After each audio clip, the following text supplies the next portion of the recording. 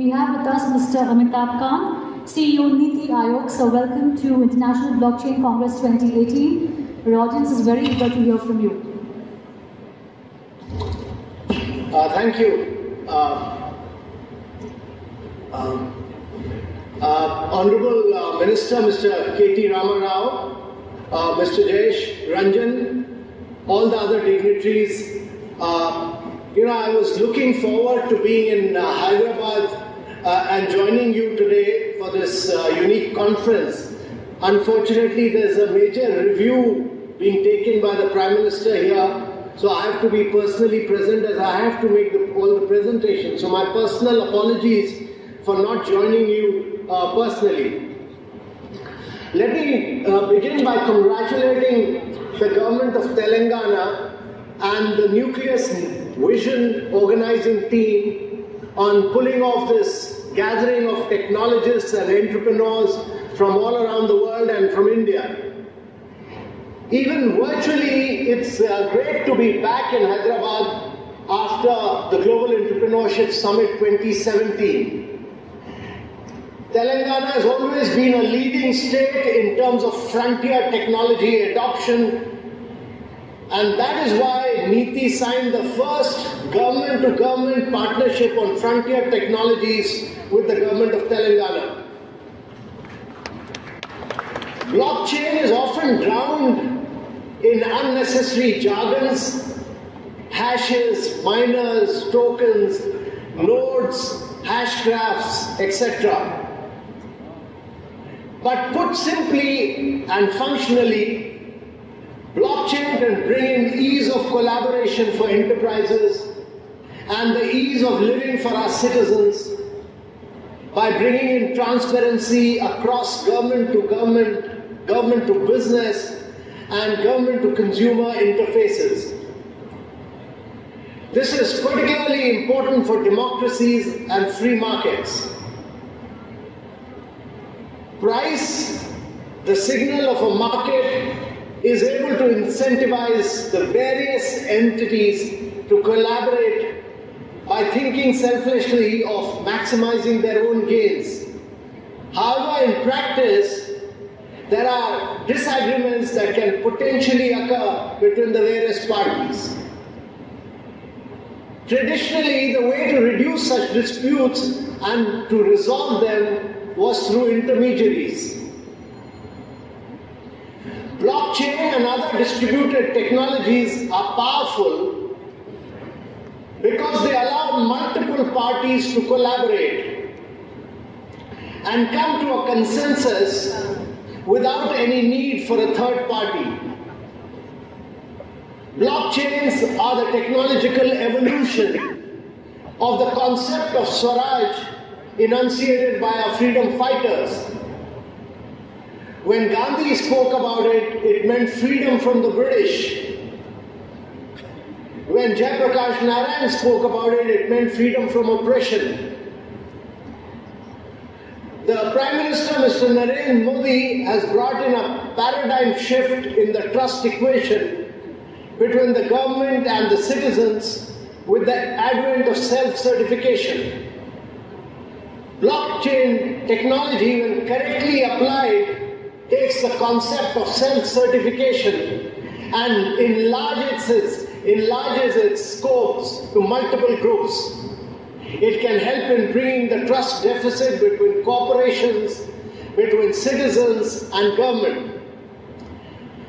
To my mind, blockchain can be a key driver for ease of doing business. The challenge for India is to break into the top 50 of the World Bank ease of doing business. In the last 2 years, we have jumped up 42 ranks, which is extremely rare for a country. A large country like India, we moved up from 142 to 140 ranks. Two indicators are holding us down. Enforcement of contracts, where we are 164 out of 190, and registering property, where we are 154 out of 190. About 3 crore cases are currently pending in various courts of India.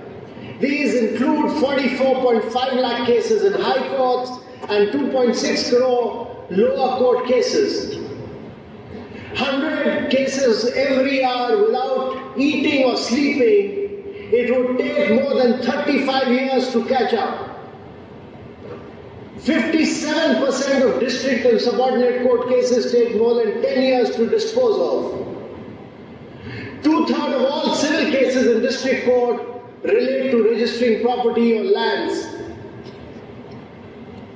And therefore, blockchain technology can enable us to make a quantum jump and find solutions to the big logjam in courts. A number of use cases exist not just in developed economies but also in countries like Thailand and Ghana.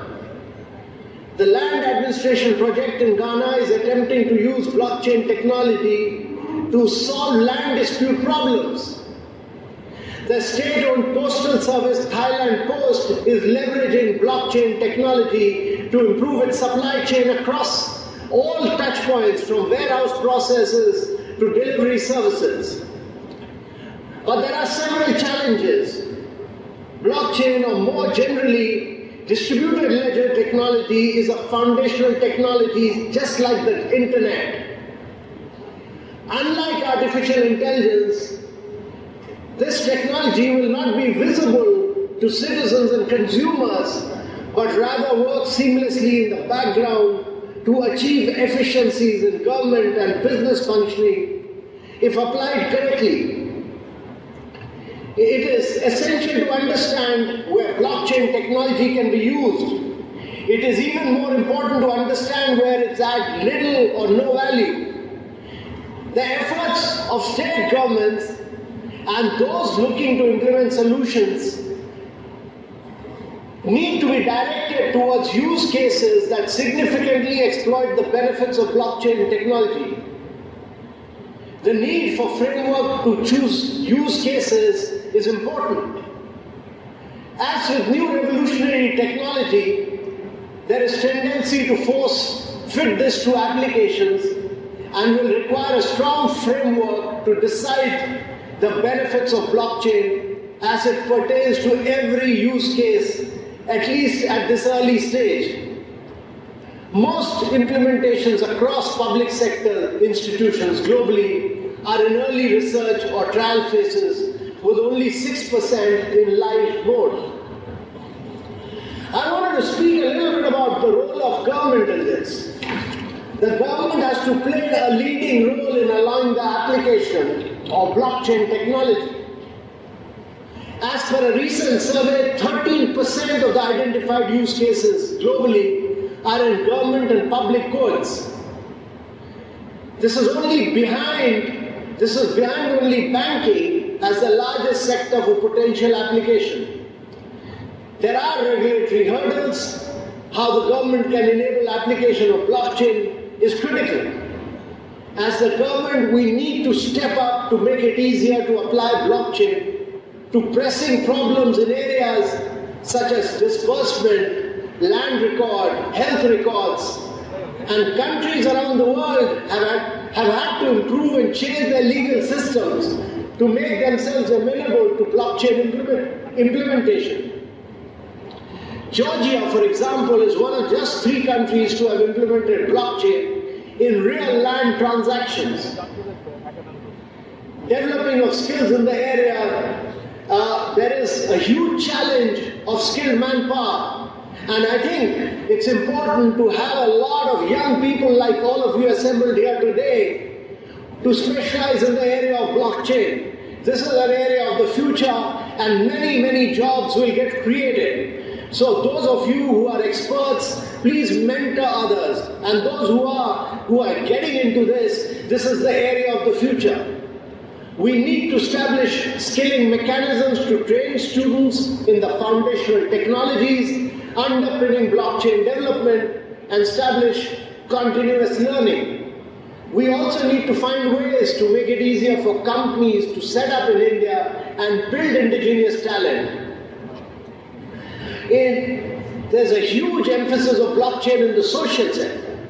In agriculture, blockchain can radically transform agriculture sector by revamping the utility of the electronic markets ENAMs by creating an audit trail of all farmer produce and removing the mistrust between farmer and the mandi intermediaries.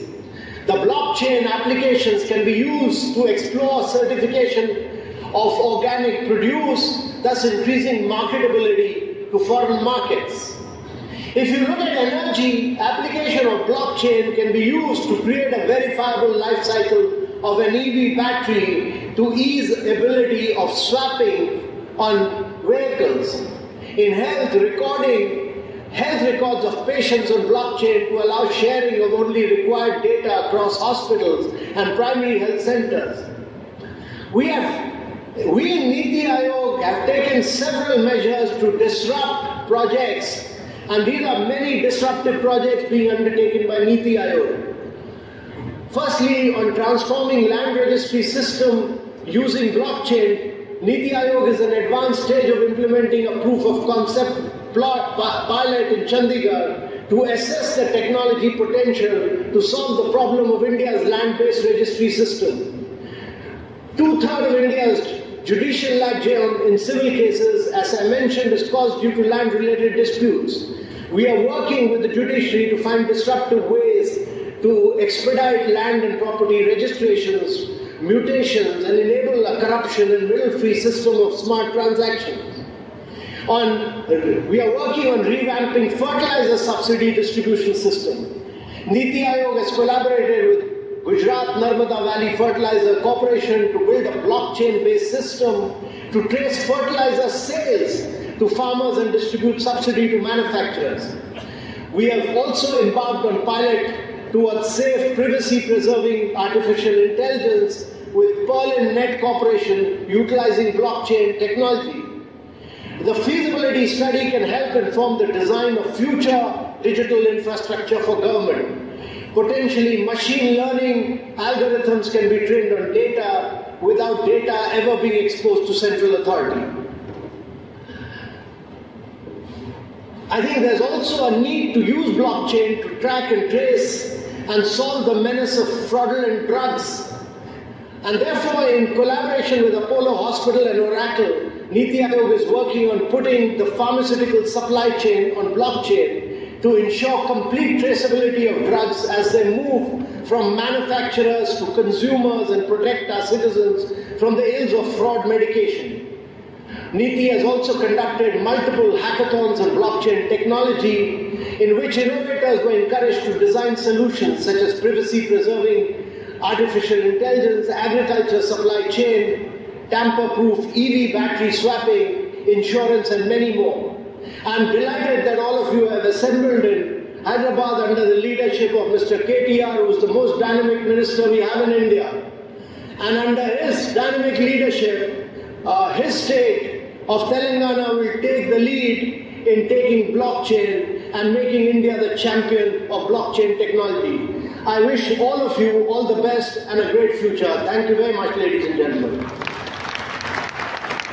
Thank you very much, Mr. Kant. Your presence is being missed here, but thank you for your warm wishes and regards. We wish you a great day ahead, sir. Thank you very much.